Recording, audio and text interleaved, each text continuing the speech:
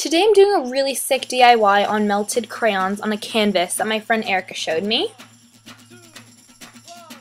Some of the items we'll need today are a blow dryer, newspapers or a towel, glue gun and some glue sticks, and a pack of 96 Crayola crayons. And the canvas which I got was 18 by 24.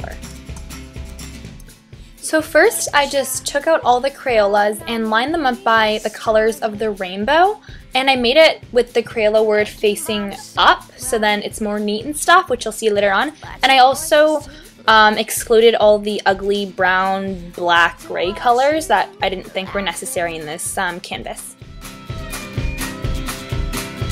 You pick the insects off plants, no time to think of consequences. Control yourself.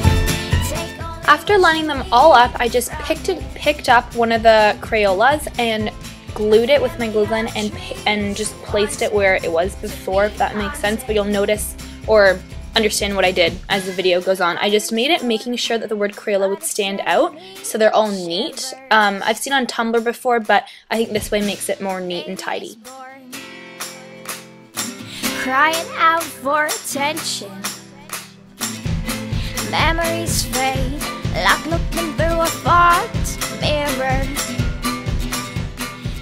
This is probably the funnest part, but also is really stressful because it was like my first time doing it. But basically when you're blow drying it, you want to blow dry it from the top so it goes down. Like when I was blow drying it, I blow dried it from the tip where it splattered everywhere, so don't do that. And then as you see, I'm just going by color. And if you think you want it to extend further down on the canvas, you just kind of like drag the color down as, I don't know, you'll see it later in the video. But basically what I did was I blow dried it from the top and the colors just sunk down to the bottom.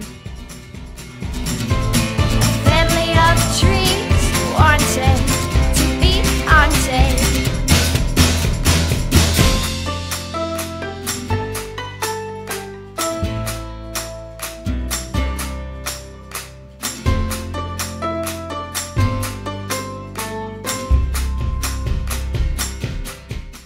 Thanks so much for watching this DIY. If you want to see how my friend Erica did it, I'll link her picture below. She organized the colors a bit differently.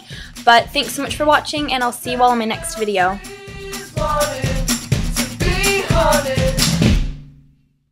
And the music was by Mariah Poppy.